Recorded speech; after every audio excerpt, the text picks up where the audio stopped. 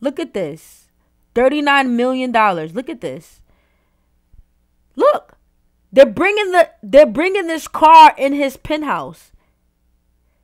$39 million. What up, YouTube? It's your girl, TT Chanel. You clicked the title. You read the page. Shout out to the lads. 34-year-old billionaire. Listen. Being from America, you know what I'm saying? Like, we got 30 under 30. You know what I'm saying? Like, the Forbes list with, like, all the rich, you know, the youngins and all that. Yeah. But billionaires at 34? Not too many. You know what I'm saying? So, shout out to the lads. I'm doing this new thing, right? Because y'all know I'm, like, reacting to, like, a lot of Aussie. I said it right. Drop a comment. Let me know. I'm reacting to a lot of Aussie music. So, I decided, why not get into some Aussie business? You know what I'm saying? Let me see what y'all got going on. Because y'all always talk about Americans and how we be wilding. And we do, you know what I'm saying? But what y'all got going on? So I'm about to start doing reaction videos to Australian news clips, Australian arrest videos, all types of stuff. All right, so y'all stay subscribed and just enjoy this journey with me. You know what I'm saying? We gonna leave America. We gonna go to Australia sometimes. All right, and when I seen this title, I'm like 34-year-old billionaire. Shout out to the lads. All right, let's get into it. I need to know more. Millionaire who loves a little luxury, even craning a $3 million sports car into his penthouse because he can. So who is he?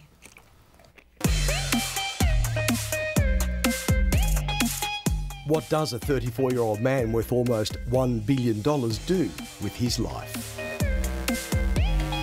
Anything? This might give me copyright. This might give me copyright, but look at this. A $3 million McLaren racing car, done deal. Melbourne's most expensive penthouse, $39 million, done deal. $39 million. That's crazy. How about the $3 million car inside the $39 million penthouse as a lounge decoration? Yo! Wait, no. Wait, what did I do? What did I do? Take me back. Yo, he got that car in his penthouse. Expensive penthouse. Look at this. $39 million. Look at this. Look. They're bringing this car in his penthouse.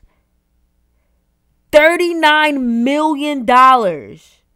Insane.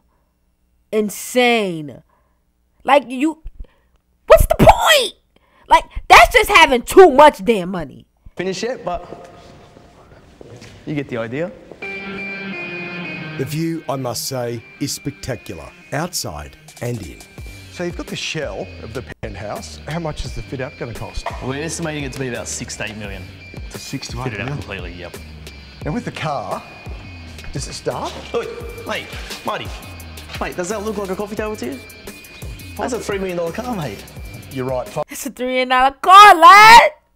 Yo, so lad, drop a comment like how that work, like, cause y'all got me saying like usually like you know being from America, we be like yo bro, chill bro, yo chill gang, what up gang? But now y'all got me saying lad. So what's mate? Like is mate the same thing as lad? $5 coffee, mate. Don't want to spill it. Clean the mess. Happy now? Why do you like that car so much? It's just a rare car, so it's just you know, there's only 75 of them in the world.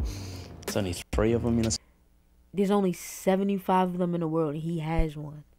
Could you imagine owning something is only very limited in the world? Like, oh, this thing, I know he getting his dick sucked for sure. Like every day, like I know for a fact. Yo, I'm telling you right now.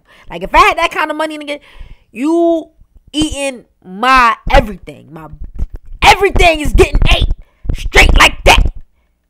Australia. Seems a waste really, the McLaren can't be driven on our roads, but somehow you get the feeling this go-get-him-rich lister will get his way anyway. Just tell me you're not going to drive the car around the penthouse. I am definitely going to. Yo, I gotta make sure this copyright's not gonna kill us. Drive this car around this penthouse. During the housewarming party. Oh, yeah, probably during the housewarming party. Yeah, well, hey, it'll be a spectacle. You'll be there. Am I invited? You are invited. How many cars do you have? Over 40. How many houses do you have? There's about 20 houses, yeah. But you're not going to live here, are you? No. So what is this place? Just a weekender. Just, you know, if I go out to a bar. Yo, he said he just there for the weekend. Nah. Y'all got too much money down in Australia. What's happening? Can I get some? In the city and I don't want to drive home, I'll come here. The old $39 million weekender. Yo, look at this beautiful ass house just for the weekend. Yo, this dude just said this is his weekend house. This is his weekend house. Like, what? Australians getting too much money. Like, what? This your weekend house? This is your weekend house. The stairs look like it costs more than my life. Like there's not an insurance policy that I could be worth that. Like, what? This is weekend's house. Yeah, the weekender. A lot of people out there are doing it pretty tough. When they see stuff like this, what would they think? I was doing it tough once upon a time as well. I wasn't born into this situation. I worked for it, and how I choose to spend my money and do what I'll do what I want. So, yo, this guy bought a $39 million. He has a car in his penthouse. I'm not even mad. Trust me. Like, that's why I'm doing a video, because it's like this motivation. Would I do it? Hell no. My mother's from the island. My dad grew up poor. Like, I couldn't do this. No, absolutely not. But I respect it. Like, what? Is he gonna drive it around in the penthouse? He gonna be listening to 1-4 driving it around in the penthouse. Commas. I ain't talking commas. some people can use this as motivation to get the life they deserve, or some people can hate. And you see what I said? I take this as motivation. Like, what? This is motivation, baby. Never hate. What's for me is going to be for me because I'm going to work for it. Like, my girl was looking at one of my ex-girls. She pissed me off. But my ex-girl was looking at one of my quotes in my room and say, it got wish for it, and then wish for it is crossed out. And at the bottom, it says work for it. Nigga, we working for it out here, baby. be negative about it. Alright, so this is where it all began, right here in my parents' house. This is where I slept and worked for over 10 years. And yeah, not a cent to my name. And this little one, Ruby, came along for the journey as well. Like a lot of young fellas, Adrian wanted to be a fireman. Now he's on fire. But to get there was one hell of a journey. Yo, I like Australian news reporters. He said it was to get there, it's like a fire. Now he's on fire. What? That was bars, no funny. Be a fireman. Now he's on fire. He wanted to be a fireman. Now he's on fire. Yo, Australian news reporters are hilarious. To get there was one hell of a journey. It began in America, LA, where he started a limousine business that conked out. Oh, mate, I sacrificed everything to, you know, even when I moved to America, I didn't know anyone. I was only 23 Damn, he moved to America? That's crazy. years old. So you risked it all Yeah. and had failures along the way? Oh, mate, a ton of failures. But just kept, you know, taking what I learned from that failure, applying it to, you know, my new venture, and I'd get further down the track, further down the track, further down the track. Passionate, determined, driven. Adrian hit the mother lode with tech startups. The 34-year-old's business portfolio, diverse.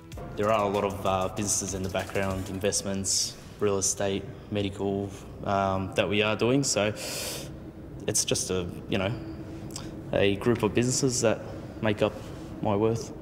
Adrian's companies turn over $100 million a year, just under $2 million a week. You may... Just under $2 million a week.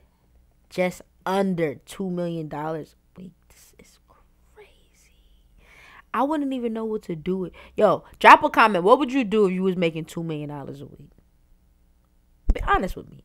Like, yo, you probably would be doing mad I don't want to say it because I don't want to get demonetized, but you be doing mad good type of stuff, right? Like premium type of stuff, you know?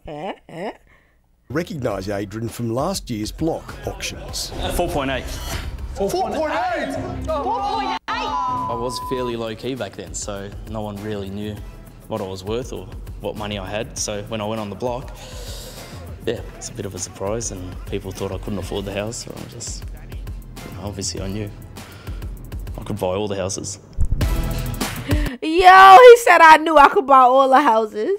Come on, I'm sitting in a $3 million McLaren 200 metres in the sky. Let's fire it up.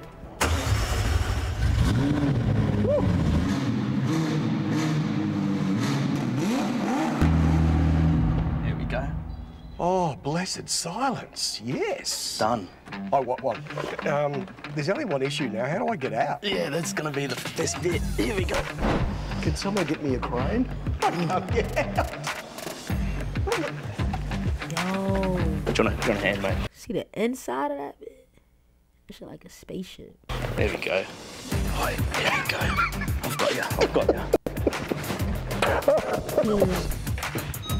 So what's this?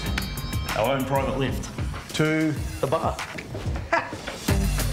Said the bar. What the hell's this place? Look at that. Now that's a kitchen. Look at that. I didn't even know this existed here. Can you cook? No. We Yo, I'm screaming. never did get to see that bar. It's still being built, but there is a consolation. Marty, I might not be able to cook, but I know the perfect place to take you out for lunch, mate. Really? Yep. Beautiful. Let's do it. Fantastic. Let's go. All very exciting, really, even though the ride to lunch is only a $1 million McLaren. I'll get a large double cheeseburger meal.